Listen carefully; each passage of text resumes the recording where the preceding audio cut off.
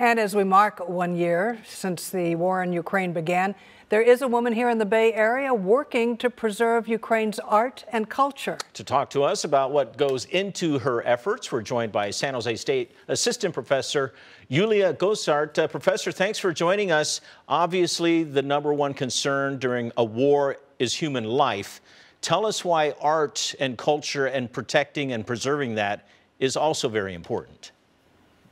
Well, cultural heritage is something that is at the heart of an identity of a nation. And this war, as it became clear since the notorious historical work by the President Putin in 2021, where he wrote about the history of Ukraine and completely denied Ukraine a national identity, claiming that Ukraine is not a nation, is not a separate culture, does not have its own language, does not have its own history, obviously made it clear that the war that began a year ago would have a cultural genocide component, meaning that erasing Ukrainian nation by erasing its culture is, one of the core objectives of the war. And of course, knowing this, protecting Ukrainian cultural heritage is of a primary significance to somebody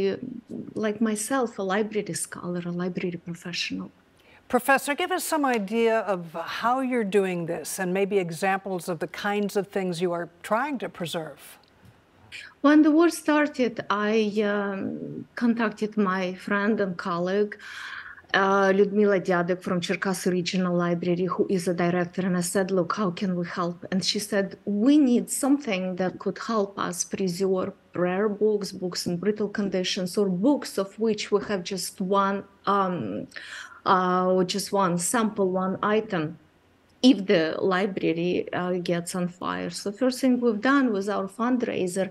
We were able to buy a scanner for the library, but then our fundraiser was picked up by Cultural Heritage Online initiative, and we were able to equip the library with the whole equipment. Now that the library has an e-section, it has computers, it has large monitors, it has 2 scanners now, and it's full equipped to digitize not only texts, but also 3D objects such as linens, for example, or traditional clothes that are also a very important part of cultural heritage of Ukraine. Even today, some of the cultural heritage of Europe was looted during the World War II era and is still being found out there. That's been missing for 60, 70 years. Have you learned of things that have been destroyed or looted from Ukraine that concern you? Oh, very much so. On the temporarily occupied areas, thing that happened right away is that the school libraries get completely wiped out of books on Ukrainian history and books on Ukrainian language. These are the target literature that gets removed as extremist literature. This is what one of the local officials from Donbas area was reporting about, the books that being removed, the books being taken away and perhaps even burned. Which would not be surprising given the situation, but also places of cultural significance had been destroyed. We don't have enough evidence to say if the libraries were primary targets of attacks, but of course, certain reports do suggest that libraries and archives and places that have historical heritage and significance had been targeted.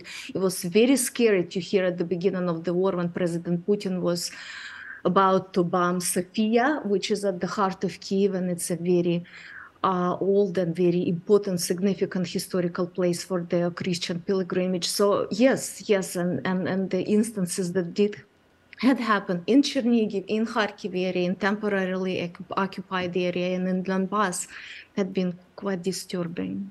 Ulia, we're almost out of time. Just tell us very quickly, I know this is clearly a very personal mission for you. You grew up in Ukraine. What would you like people to know about your country?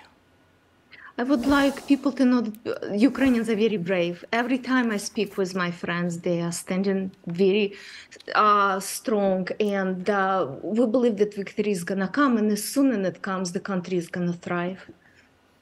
Thank you to everyone who helps and supports. It brings people not only money and weapons, it brings hope, it brings vision of the future. And this is what helps to survive this darkness. Some of the art that couldn't be easily moved and protected. I know early in the war that some of the large statues in the cities were wrapped with sandbags and blankets, even bubble wrap to try to protect them from shelling. So I know every effort has been made to try to protect those items.